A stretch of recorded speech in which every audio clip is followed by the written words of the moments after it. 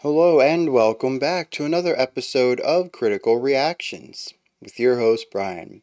Now, over the weekend I asked y'all to send me jazz recommendations for today, which is International Day of Jazz. And there were quite a bit of standards. I was expecting very popular musicians.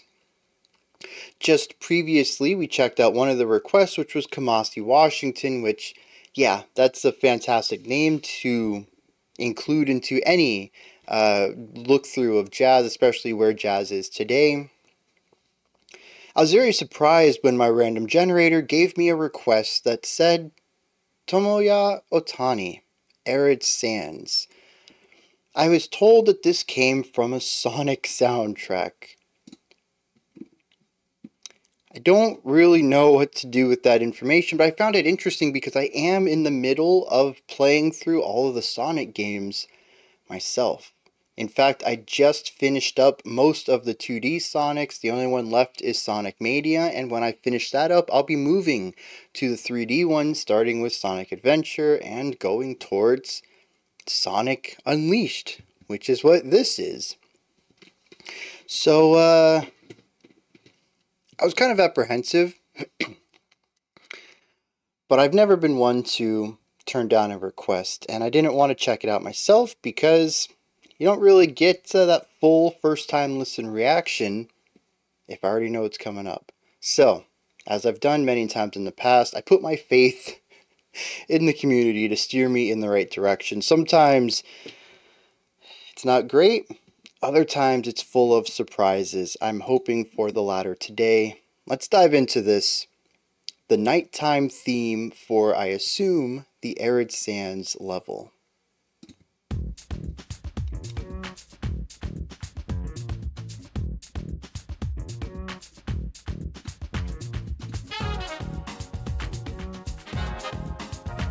Okay. Oh.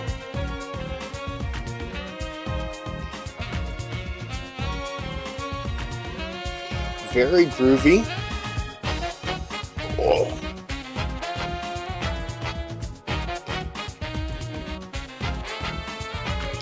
I wonder though if this is just going to be jazzy, or if I'm going to say, no, this is a jazz track.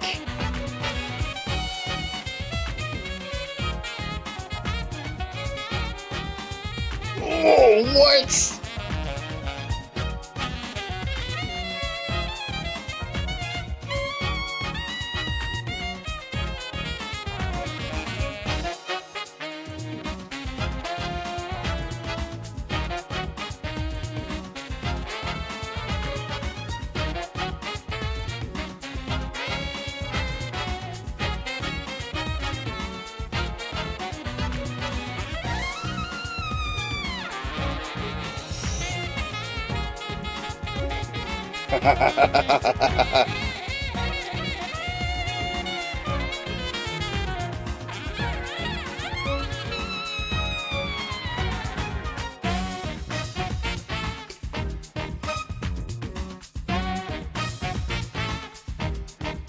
Very funky.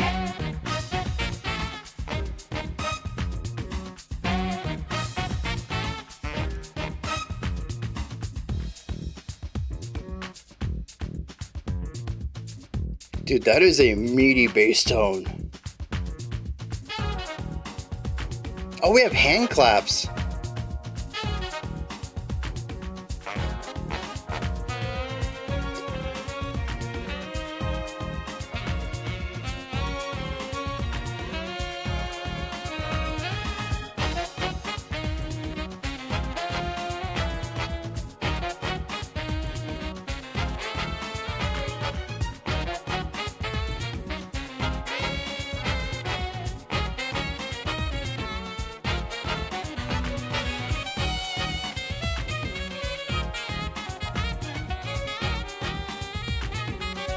Oh, so this is a repeat of the earlier solo.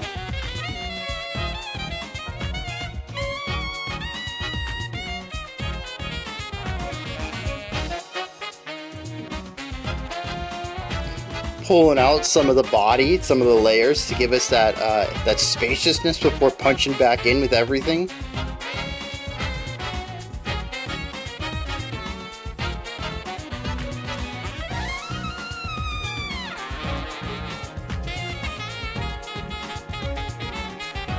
Yeah, and this is the same solo we had. Okay.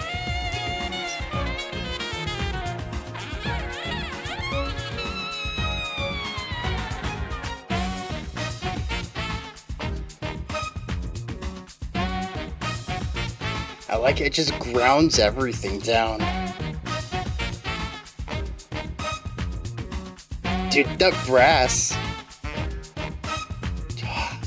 That is a crisp stinger. It really is. I feel like there's so much I missed too. One of the cool things about listening to video game music is that it tends to loop, and usually gives me a second chance to get through it and dig into some stuff I might have missed the first time through. Music doesn't always do that when we listen to soundtrack music, but it happens often enough. It kind of gives it a little bit of an edge as far as analysis goes, because it's pretty rare for me to listen to anything twice. It is a first time reaction. So, but yeah, so I picked up some cool things on that second time around though. I'll be honest, you know, I'm pretty sure you could see it. That first time I was just grooving, I was jamming with it. There's a very large part of that reaction where I forgot we were listening to soundtrack for a Sonic game. that that is some solid music right there.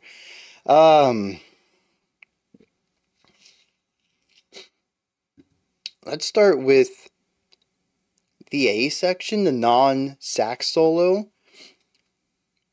I really dig this. Well, let's just start with structure in general. We have like an A, B, C, B, technically a D.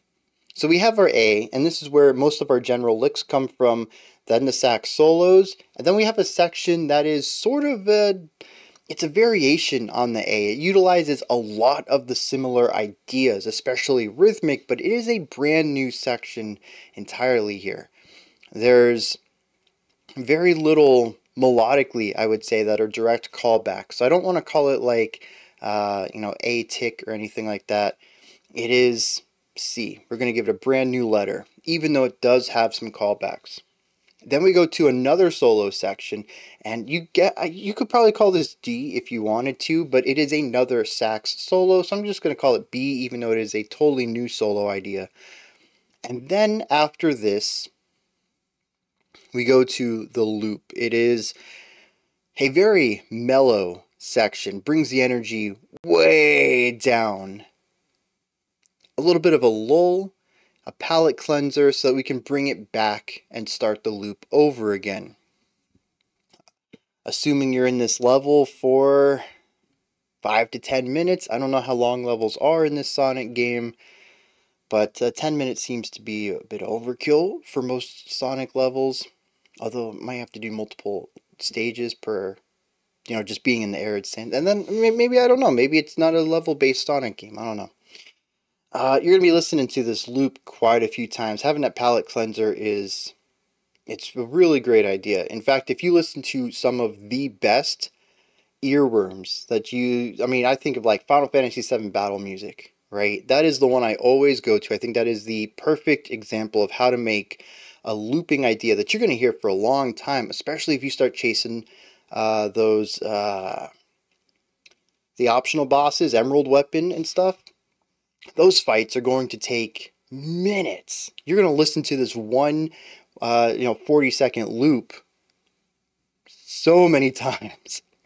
You really need to craft something that doesn't get boring over time. And I have found consistently that the best ones are ones that have good ebb and flow, and this track has that. And that lull after the second solo section is really key to creating this almost baseline floor. Very little actually happens there. The volume and layering comes way down, and it does this so we can punch back up into the A section again, but also while creating this massive palette cleanser.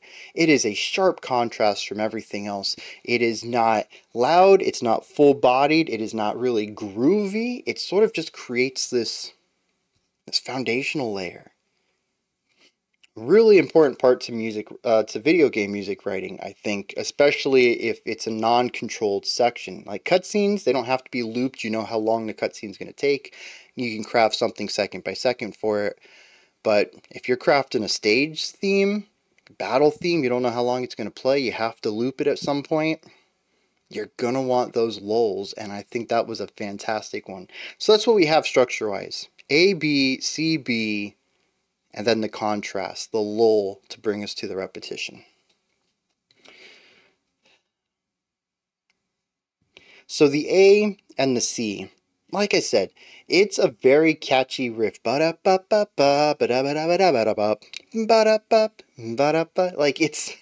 it's such a catchy little lick, and it is groovy, and it just makes you want to move your body. It has fantastic rhythmic syncopation to it. It is bright and colorful. Like, I don't know, it's called Arid Sands, right? Nighttime theme. To me, this feels more like a casino theme. This has all the makings of like visually representing flashing lights everywhere, and lots of sound, it's sonic overload to me. It's just pure euphoria in musical form. And maybe that's just me. Maybe that's just my relationship to jazz and really loving things like this. In fact, the more I think about it, how much I love catchy melodies and syncopated rhythms and groove in my rock and metal probably stems from my love of funkier sounds from swing jazz. Yeah. Even playing like Latin influenced jazz stuff. Lots of real brass, heavy, punctuated ideas, bright and dancing and syncopated. Like, yeah, I probably owe a lot of my tastes to some of the brighter jazz ideas. Never thought about that before. Anyways, everything in this A section just immediately stands out to me. It is, like I said, it's euphoria. It's a dopamine hit of audio. It is just bright and fun and colorful and bouncy, and it makes you want to forget everything and just dance. And that comes from the drumming, that comes from the melody, that comes from that sick bass tone, that comes from just every bit of this. And also a lot of the timbre as well. The main melody there does have some lower end brass. I think we do have like a, I don't know if it's a tenor sax playing at the lower end of the register, or maybe a bari sax playing a bit at the higher end. Could have been a trombone. No, trombones have very distinct sounds. I think it was some sax work. It does fill out a little bit of the lower end, but everything I remember is the higher end stuff. The flute, the alto sax, the trumpets, right? All this bright tone and higher range pitches. That's what I remember from that section. And it is just, it's the bright lights. It's sonic overload. It draws all your attention. It says, look at me. Look how fun I am. Don't you want to dance, bruh? And yeah, I'm here for that. A section is so good, especially coming in after the lull at the repetition of just basically the pure palate cleanser. It's like you've taken a step off the dance floor and you're like, man, that was sort of disorienting. That was, a blur. I don't remember the last minute and a half of my life. And then and you're like, oh snap, that's my song. You get right back on the dance floor. Another minute and a half just gone. It's just, yeah. The C section, as I mentioned, copies a lot of the same ideas. It is also still catchy, although I feel a little less catchy than that A hook. And it's still rhythmically oriented. What I think is really cool is that parts of it almost feel djenty. And I only bring that up because this is like a metal-oriented community. But yeah, like everybody kind of comes in on this single rhythmic groove, and there's just not a lot of that, like, ba da ba ba ba. That is McDonald's. That's bad. But that bounciness, the huge jumps in pitch. We get to the C section, and the movement is a lot more minute. We're talking only half steps, maybe whole steps. It is sort of just jumping up to the next note in the current chord, or in the current scale, rather than making these large leaps and having this very acrobatic, powerful sound. A lot of the power here comes from the unification of sound. Everybody sort of around the same notes, everybody playing this syncopated lower rhythm. It is hyper groovy in the same way that gent is, utilizing similar ideas of sticking around a note, hovering around a home note rather than bouncing all over the place. I think it's a really cool yin and yang situation where they're both doing the same thing. They both want me to groove. They both want me to dance. It's still a lot of sonic information being thrown at me, all of it on the positive side. They just take two very different approaches to it. And I find that balances out a lot of it. If the A section had been the same both times through, it might have increased the fatigue, but having four semi-distinct sections before the lull, once again, as far as video game music goes, is a really great way of going about writing a track that you know the person playing is going to have to listen to over and over and over, especially if they lose the level and have to restart. You know, I mentioned maybe 10 minutes tops, but that's honestly if you just play the level one time through. If you die multiple times, you're going to be listening to this song for half an hour. It needs to be good. There's a lot of weight on that. And I think the general pacing and structure of how they crafted the A and the C section is, yeah, it's just wonderful. This takes us to the two to the two sax solos. I enjoyed them. I find it's really cool. Once again, we have two sides of a coin again, a yin and yang thing. The first one is very melodically focused. It's more of a traditional solo focusing on pitch, movement, and harmony. There are some really cool, spicy ideas in here. And there's one part, I don't know, it's about halfway through, and he just hits these two notes from outside the key. And I'm like, dang. Just is a fantastic choice to utilize those specific notes against what the band is playing at that point. Just wonderful. I wish I could explain if those notes don't hit you, and I'm sure I put on some stank face and like did the arched back thing. I don't know. Whatever I did there, just go back and listen, and like whatever notes just played, those are the ones that hit me. And I wish I could explain why. It's just, I don't know. It's just one of those spices. It's like a flavor that you really love, and you just don't get to eat it every day. Like if you don't make your own teriyaki sauce, and you know, obviously you don't buy garbage, you know, teriyaki chicken in a can or something, that obviously isn't going to taste anywhere near like good home cooked teriyaki. But then, like, I don't know, 4 times a year, you know, once a season or so, you go out and you buy a nice plate of some teriyaki meat, whatever it is, and you're like, man, that hits the spot every time. You might go to this place the same, like the third Wednesday of every third month, and you go and order the same thing. It's just like perfect every time. That's what this is for me. These jazzy, spicy chords are something that I just crave, and I don't get a lot as I've been more focused on exploring all this metal stuff. And it hits so well every time, and he just hit the right combinations of these notes. Yeah, just like the perfect amount of kick to a sauce, and I love it. But again, it's mostly focused on what notes is he playing, what notes are the band playing, how's that clashing, and what's the melody going here.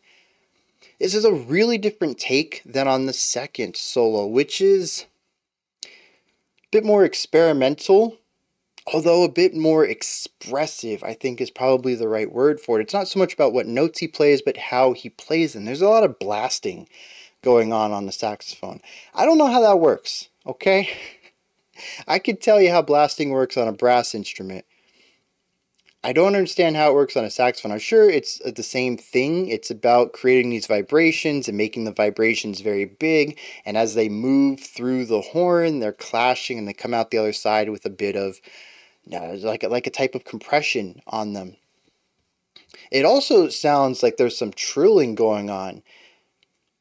But I can roll my tongue while I play the trumpet. It's a very different texture to this, but it's similar in that there seems to be a control over the note. And it's like a fluctuation between two kinds of this note, more so than the chaos that would be created from just sound waves bouncing around and clashing with each other while moving through the horn. So I don't know. I'm not a sax player. In fact, I have never gotten a reeded instrument to work in my life. My sister played sax. I had plenty of opportunities to try. I even went and got my own reed and mouthpiece so that I could try. It doesn't work. Maybe other ones are easier. Maybe a clarinet would work for me. I can make noise on a flute. I can play pretty much every brass instrument. They're all sort of the same. French horn's tough. I think I've brought that up before. My tone, my body to French horn is just garbage. That's all embouchure stuff. Well, I'm sure the reed stuff. Anyways, the point is I don't know how to play a sax. So I don't know what's going on here. But it's about this growl that he makes with the saxophone and working it into these licks. Again, it's not this melodic idea. It's not an overarching story. It's about creating this feeling, this vibe, letting the emotions out through the instrument. And I find that to be really interesting. One, because it doesn't really clash with everything else, even though I think technically it should. It's a very different vibe from what the rest of the song presents, which is just this fun, uplifting, bouncy stuff. And he's bringing this chaotic energy to it. But it's also just a very different approach to the other solo. And I love that. I don't know if it's a different soloist. I don't know. It's just, I enjoyed it.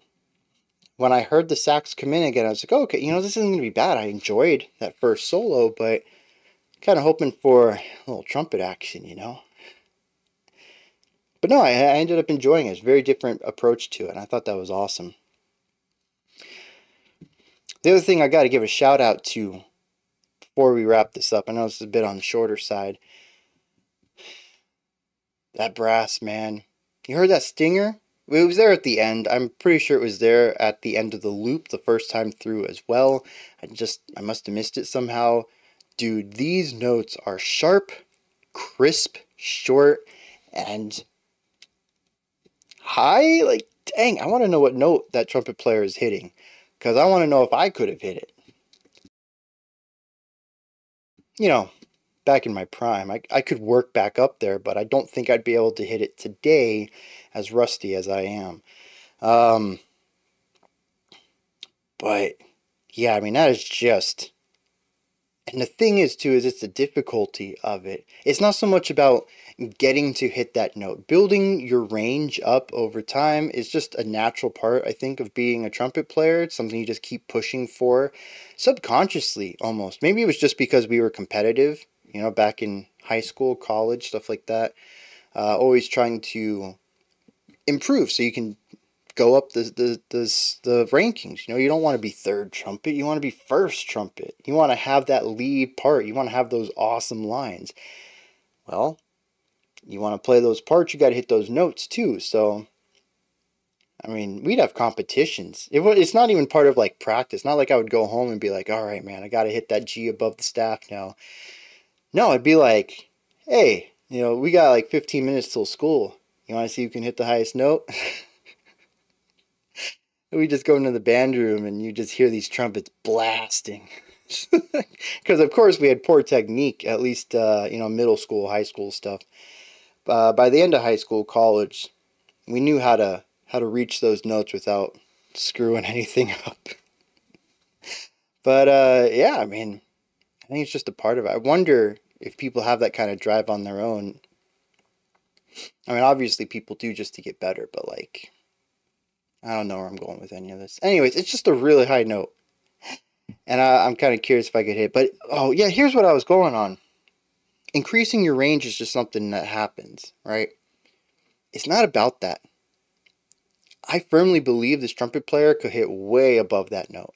The thing is, it's the attack, It's the instant body. It's not moving into it. It is a knowledge. This is where my muscles need to be in my mouth. This is the type of air support and airflow that I need to hit this note, and then you just pop, pop, you just hit it and come off, and there's no slide into it, there's no growth. It has to be 110% on that beat, and then you gotta stop it, because that's what a stinger is. It can't be weak. It has to be full and powerful and immediate. And this dude just keeps doing it over and over. It is just this perfection. I have a lot of admiration for this dude's skill and precision on the trumpet. Alright, that wraps up. These are my thoughts on Tomoya Ohtani's Arid Sands night theme from Sonic Unleashed. Yeah, Sonic Unleashed. This was the game that got a lot of negative press, I think, because it wasn't like a fast Sonic game. He turned into a werewolf or something like that. A werehog.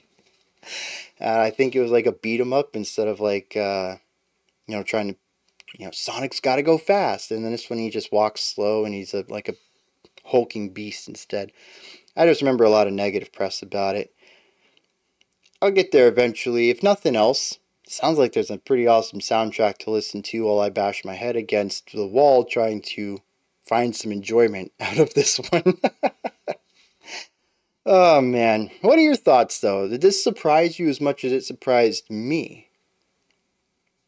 Is there anything in here you enjoyed? Anything you'd like to add on to what I said or correct me on?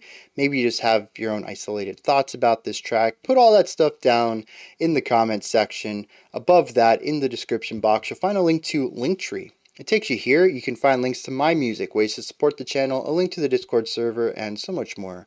Above that, if you could, like, subscribe, and ring the bell. I greatly appreciate all three of those. That wraps it up for today, but I'll be back tomorrow. We're going to dive into long band names, looking at the Kilimanjaro Dark Jazz, which is pretty cool. Dark Jazz Ensemble. Pretty cool. We're going to get some more jazzy stuff this week. Completely circumstantial. That's just, that got what voted in. That was the band that got voted in for this theme. And of course, because they fit the theme, we have to have them. Between the Buried and Me. One of these days, I feel like I should just take a week to make an album reaction to all their albums and just be like, no more Between the Buried and Me reactions. Gotta pick something else. I've now listened to everything. And you know what? I'm sure that a lot of fans would enjoy that. I'm not tired of them though, which is good. But they are the most reacted to band, and they show up pretty much every time they can. So, it just is what it is, I suppose. Alright, until next time, remember to be critical, not cynical, of the music you listen to, and have a fantastic morning, afternoon, or evening, whenever you choose to watch my videos.